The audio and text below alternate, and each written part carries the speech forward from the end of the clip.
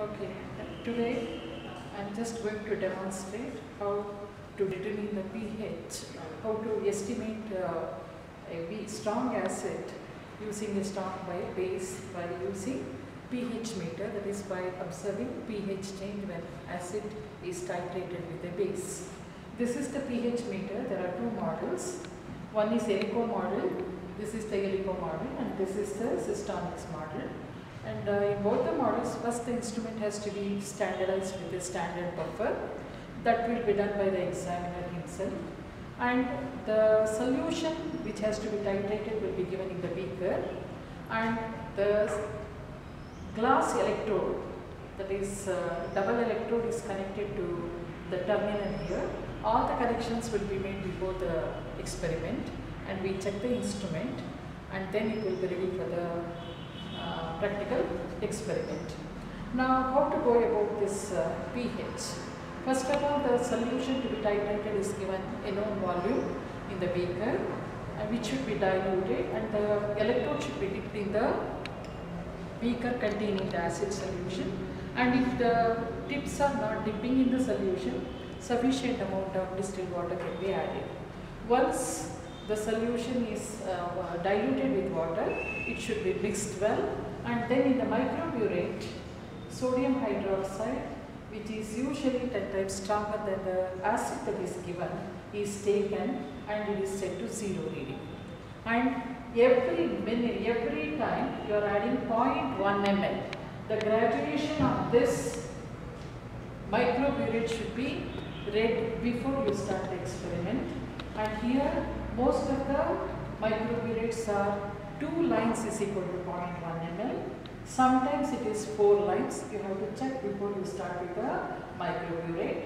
Once you fill the microburate to 0, then add 0.1 ml to the beaker containing acid solution, mix it well, and then immediately note down the reading. If there is any fluctuation in the instrument, wait for the stabilization and then you take the reading. So go on adding sodium hydroxide from the microburate every time 0.1 ml, and then at the end point when the neutralization occurs, you can see there is sudden jump in the pH reading, and after getting the jump, you continue the titration of addition of 0.1 ml for 5 to 6 times, so that you will be able to get the correct graph for your experiment. From the graph only you are going to find out what is the volume of the sodium hydroxide required for neutralization. So in the tabular column already been given to you in the practical records.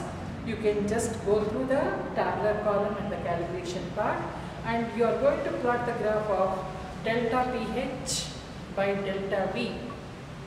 Delta pH by delta V versus volume of sodium hydroxide in milliliters or ml. And you will get a graph like this. The maximum of the graph corresponds to the volume of sodium hydroxide required for neutralization. Once you get the volume, using the relation V1N1 is equal to V2N2, you can calculate the normality of the hydrochloric acid or strong acid that is given to you. From there you use the expression weight per dm cube is equal to equivalent weight into normality. Normality of HCl is 36.5. You multiply that with the normality, you will get the result. That is what is the estimation of HCl using sodium hydroxide by observing change in pH. So there is separate marks for calculation. So you need to calculate below the tabular column for delta pH by delta V. Calculation is done and then only it is posted in the tabular column, and the graph should be neat and it carries maximum marks of 6. And here you need to give the scale of x-axis, y-axis, and you have to write what is the volume that you are getting from the graph in the graph sheet itself. So this is about the pH titration of strong acid versus strong base. You can see both the instruments here, and not much variation. Anyhow, it will be preset before the examination. It will be checked and preset, so nothing to be worried. You can do the experiment within half an hour and finish your experiment. Okay, that is about pH titration. Okay, second, now I am going to explain to you about the colorimetric experiment, that is using photoelectric colorimeter. There are three models that we are having in the laboratory. One is the old model where you can see that there is a knob for pressing and you need to press and take the result here. And this is the cuvette holder where you are keeping the cuvette, and you can see that there is filters. You can change the filter by moving down the filter knob here, and you have the filters. It's already numbered. You can just start with the least filter, that is 45, and you can go up to the highest that is available in the instrument. Now there are two knobs here, you can see that. One is for coarse adjustment, another is for fine adjustment. This is the display board, and you can switch it on the instrument before you start the experiment for some time to stabilize. Then for estimation of copper by colorimetry using ammonia ligands, first and foremost we need to prepare the stock solutions. So first, preparing the stock solutions, we have 10 ml standard flask like this. So you number the flask, it will be numbered and given to you. Number the flask, in the numbered flask you run down the different volumes of copper as well as ammonia, which is the ligand, and then you make up to the mark with distilled water to the exact mark given in the flask, and then shake well after each makeup and keep it for 10 minutes. So you can see that by the time you complete the last flask of different volumes, you can see that 10 minutes will be completed. So each time you see that the flasks are shaken well before you transfer into the cuvette. Now after preparing the solution series of aliquot solutions here of the copper and the ammonia ligand, now choose the highest concentrated liquid from the flask. That would be the last flask in the series of solutions that you have prepared, and the first solution would be the blank solution, which is colorless. Now using the cuvette, you choose the filter here 45. First take the cuvette, rinse it well with the blank solution, and see that the cuvette is well wiped with the tissue paper, and there should not be any water droplets or the fingerprints on this cuvette outside, and it should not be filled to the brim also. 3/4 or little more than half of the cuvette is sufficient to carry out the experiment. There will be a mark on the cuvette which you can see here, and there will be a mark on the colorimeter instrument also. You see that each time you keep the cuvette in the same positions for correct readings. Once you keep the cuvette here in the cuvette holder,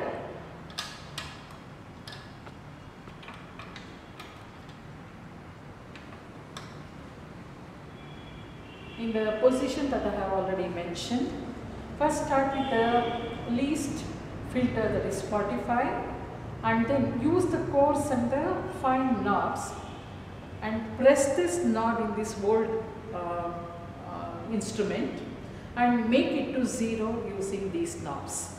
Once it is set to 0, remove the cuvette containing the blank, then transfer the solution, the concentrated solution of copper into another cuvette. Use the same procedure of wiping with the tissue paper and keep it in the cuvette holder. Press this knob again without touching the knobs of adjustments. Press this knob gently and find out the reading. So once you get the reading, repeat this process with different filters, 45, 47, 51, 54 up to 67. Each time when you change the filter, you need to keep the blank, set it to 0, and then you have to keep the solution, concentrated solution, measure the optical density that will be displayed with the digital display here. So after finishing all the solutions, you tabulate the results and find out at which filter or the lambda that is wavelength you are going to get the maximum optical density. So that should be the lambda max for this particular experiment. So find out whether it is 60 filter or 67 or 57 filter. Find out at which filter you are going to get the maximum optical density reading. Once you get it, now the second part of the experiment you have to start with. Choose that filter and keep it constant, at which you are getting the maximum optical density. Next, what you have to do is again keep the blank in the cuvette, selecting the lambda max here, then press it and adjust the knobs to set it to 0, and then you have a series of solutions. So each time transfer it to the cuvette, rinse the solution, rinse the cuvette with the solution that you are taking, and then keep the solution in the cuvette holder. Press this knob and find out the optical density. So find out the optical density for each solution that you have prepared, and then you need to draw a graph of optical density versus concentration in ppm. Before coming to the graph, I want to show you another model of the calorimeter. This is the photosystonics model here. Here little different filters are here compared to the Elico model. You can see that here itself the display is given, the different filters display is given. So you can do the experiment without using any knob here. First keep the blank here in the cuvette holder as you do it with the other model. Set it to 0. For setting up the 0, you have to just press this red button here. Once you press the red button, it will calibrate and make it to 0. Then remove the blank and use the concentrated solution, and each time note down the optical density, change the filter, make it 0 with the blank, and repeat the same experiment as you have done in the other model. Here there is nothing to press or adjust. Only once you calibrate with the blank to 0, no need, it will directly give you the display here. So this is the systonics model that we are using. The other model, Elico model, the latest model that we are using is compact calorimeter here. Here you can see the cuvette holder with the mark here to keep the cuvette in the same, in alignment with this mark here. You can choose the, see here the filters, different filters. It is same as it is in the old model. And here to make it 0, you have only one knob. So in the old model, you have the coarse and the fine knob here. You have only one knob here in the latest model. You can just turn it to move it up and down to make it 0 with the blank. Then here, no need of pressing. You get the direct display as you keep the cuvettes containing the solution. The rest of the procedures are done in the same way. So you can see here the graph.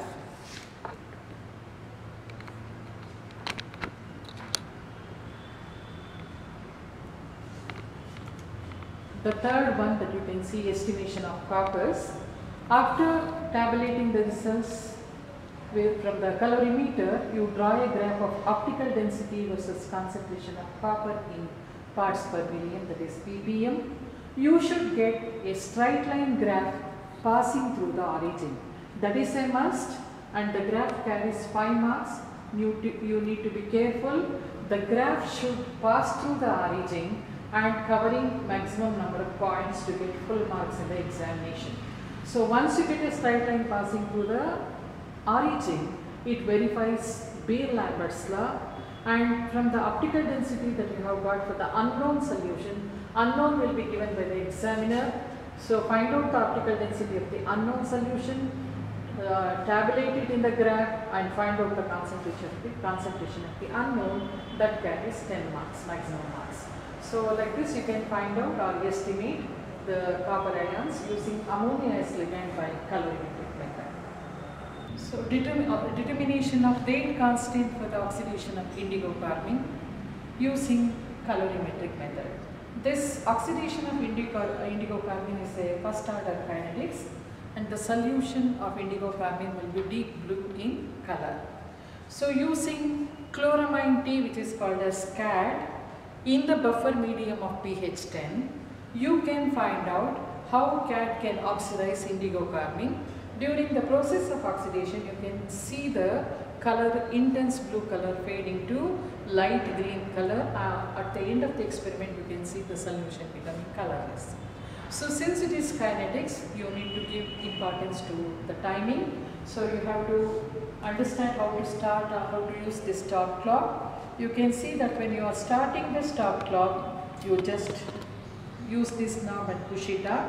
When you want to stop it, you just bring it down, and here this is the knob to make it to 0. So here timing is very, very important.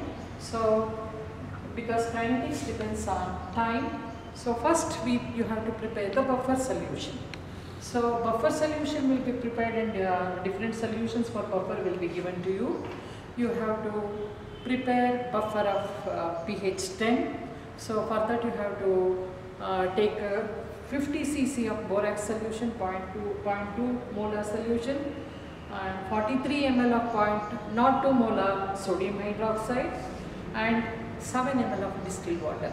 This preparation of buffer will not be given to you in the examination. So you need to learn how to prepare the buffer solution.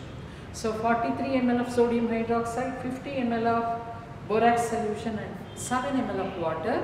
Mix it well. Transfer 98 ml of this buffer solution into another 250 ml beaker. Meanwhile, you measure using small measuring jars 1 ml of cat and 1 ml of indigo carmine separately. First, mix 1 ml of cat to 98 ml of buffer. Mix it well and then take it in the cuvette. After taking it in the cuvette, select the filter 60. Here, no need of determining the lambda max here. So you can select the filter directly to 60 in all these 3 instruments, whichever instruments that you are using. Keep the cuvette containing buffer plus cat here using the same procedure, taking care to see that there are no water droplets here outside the cuvette or no fingerprints. Wipe it neatly with a tissue paper, then insert it into the cuvette holder like this, and then make it to 0. So you are choosing the filter at 60 and you are making the instrument set to 0 using the blank solution, that is 98 ml of buffer plus 1 ml of cat.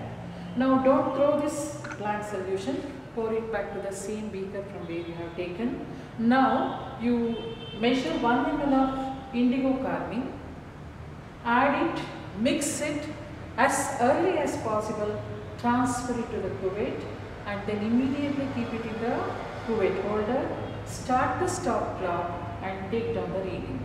That corresponds to the optical density at 0 reading. So I will repeat it once again. After adding indigo carmine, mix it at the earliest and transfer it to the cuvette. Keep it in the cuvette holder. Start the stop clock and immediately note down the reading. That corresponds to the optical density OD0 at 0 time. Then after 3 minutes or 2 minutes as mentioned in your procedure, I think it would be better if you take it 2 minutes. 2 minutes, once in 2 minutes, you will note down just the reading from the colorimeter. So nearly 10 to 12 readings has to be taken to get the graph. So don't touch the timer, that is stop clock in between. Once you start the stop clock till the experiment is over, you are not touching the clock. So you just have to make the readings once in 2 minutes. After getting the readings for 10 to 12 times, you can close the experiment.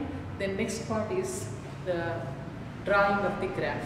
So there will be a column here which corresponds to log OD0 by ODT. OD0 corresponds to the first reading at 0 time. ODT corresponds to the optical density at different intervals of time. So there will be a column in your calculation tabular column. So you first calculate log of OD0 by ODT, and you are having the column recording time, that is time in minutes, to 1 or 0 minute, 2 minute, 4 minute, like that. So draw the graph of log of OD0 by ODT versus time in minutes on the x-axis. You will get a straight line graph. So from the straight line graph, calculate slope. I have already shown you how to calculate the slope here, even in the graph. So take any 2 points on the graph line, straight line graph, and then mark it as ABC. Slope will be given by AB by BC. So here you need to calculate K by two methods. One is the rate constant K using the expression 203 by T into log of OD0 by ODT, and the unit of K here, the first order rate constant is minute raised to -1. You can see that at different intervals of time when you do the calculation, the K should remain constant. If you want to show that it follows first order kinetics. Here again the calculation part has to be separately written before the below the tabular column, and then it should be posted to the tabular column, because 5 marks are there for calculation and 1 mark for writing down the unit. Here calculation of K from the graph, first you calculate slope, which is given by AB by BC, and then multiply the slope by 2.303. That gives you the K value, again by graphical method, which has the unit of minute raised to -1. The calculation of K using graphical method should coincide with the calculation of K from the rate expression, where you are taking the average of K at different intervals of time. So this is about the kinetics of oxidation of indigo carbon using calorimeter.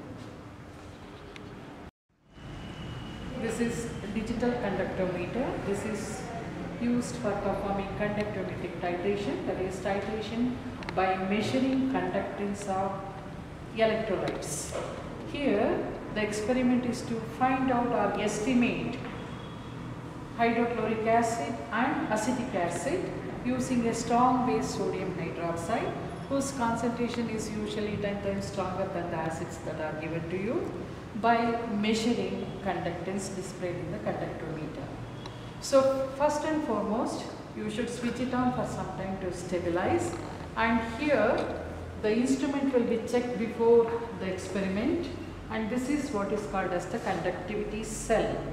We can see the two electrodes here inbuilt, and this is the connecting wire, and we are going to connect this for two terminals here like this.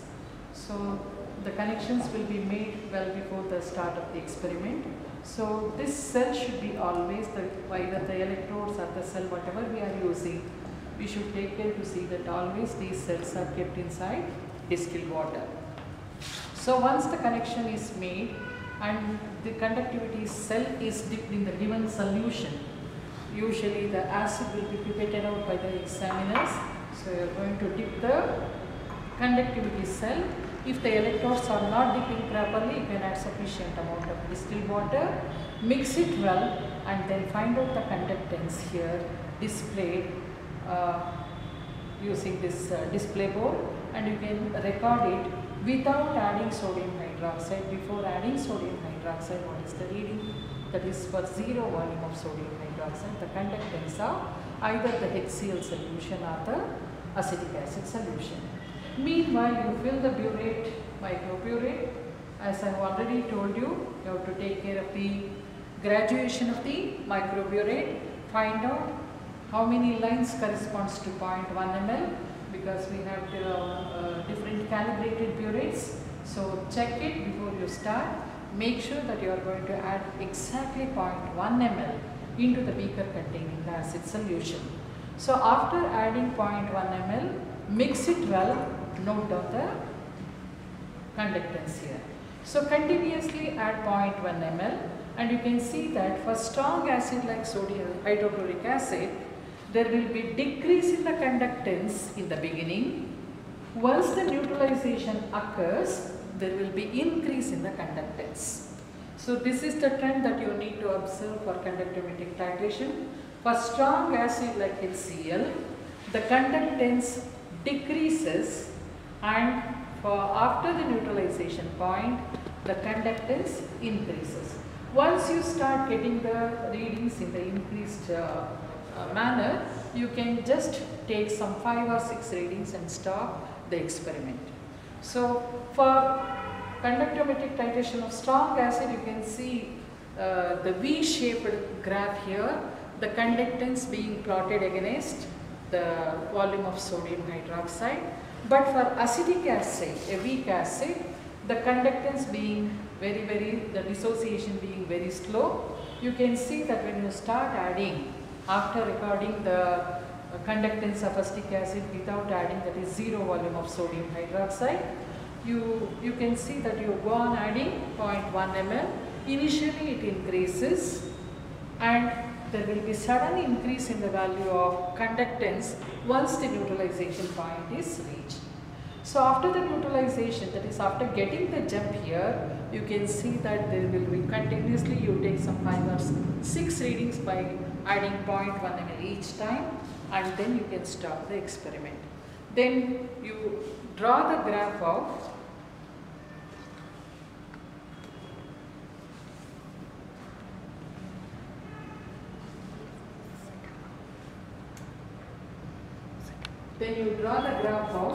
conductance versus volume of sodium hydroxide, conductance on the y-axis, volume of sodium hydroxide on the x-axis. For strong acid and strong base, you can see that you will get 2 straight lines. First it decreases and then it increases.